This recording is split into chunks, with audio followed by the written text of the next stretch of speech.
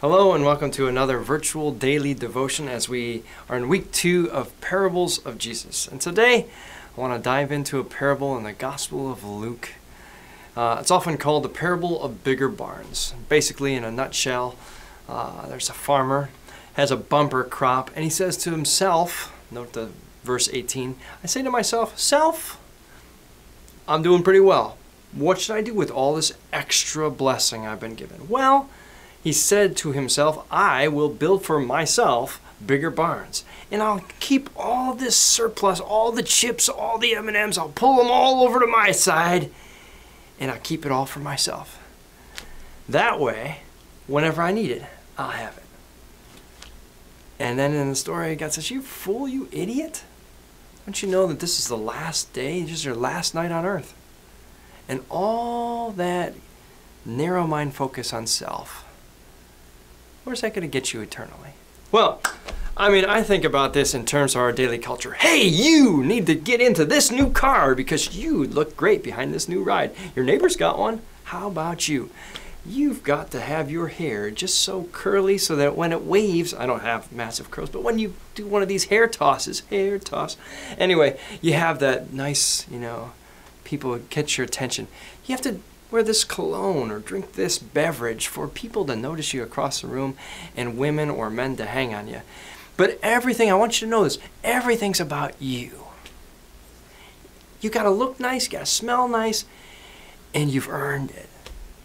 So store up your stuff for a rainy day, and this is where it gets a little tricky, because a lot of us in that hard kind of work ethic say, well, I've deserved this, I'm storing up, and what happens when something bad does happen? Jesus wants us to just go kind of carefree and give away everything we've got, and then what happens when the bottom falls out, or a pandemic hits, or we lose our jobs? Got to have something to fall back on, right? What about things for our kids? And yeah, I get it, it's real life. But notice the language in this parable. This fool is all about himself. And he sees the blessings he's been given in his life as being all about himself. I've seen a lot of people responding to these times of pandemic and saying, well, this hasn't hit me. This hasn't affected my family. I'm pretty much doing the same thing I've always done. And so I've taken the time to improve on my own life, do projects around the house, and many have taken it, and I'm not saying those things are bad, but taking all that time to look inward instead of thinking, how many business owners are out of work? How many restaurants are going under? How many of your neighbors have lost jobs? How many of them worried about how they're going to pay their next bill or mortgage, not, what color the carpet's going to be?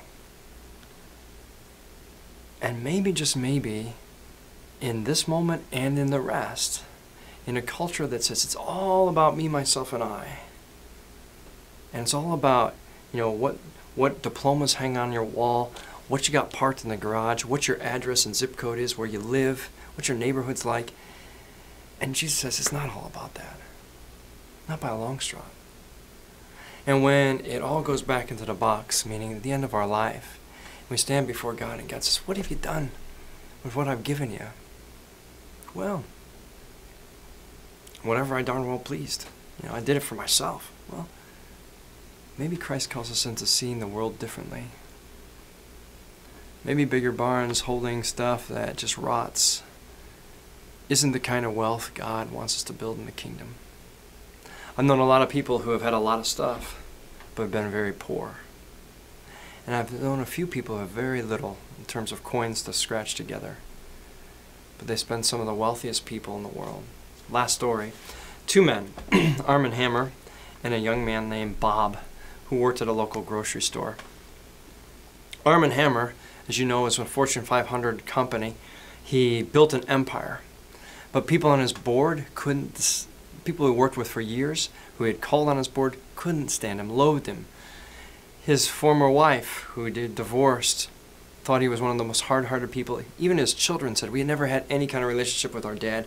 All he cared about was building this, like Scrooge McDuck, this vast fortune. Whereas Bob worked at the local grocery store, took time for every person coming through the aisle, would buy, with his salary, or his pay, He'd buy flowers that were going a little bit, they'd give him a discount, and he'd give them to the ladies in the aisle. He'd write little notes and take time, little scripture passages and inspirational quotes. And he'd hand them to people looking in the eye and say, I hope you have a wonderful day. Bob found himself living out back in the alley behind the grocery store. When Bob died, the church was packed. People in line out the door to come see that man who we switched lines at the grocery store because of the way he made us feel. Because in the moment when you talked to him, you were the only person that mattered. Arm & Hammer, meanwhile, compared to a guy living out back in an alley, making just enough to eat, not enough to put a roof over his head, had more money than small nations. And in his memorial, one person, his lawyer, not his kids, not his co-workers, not his ex-wife, not a friend.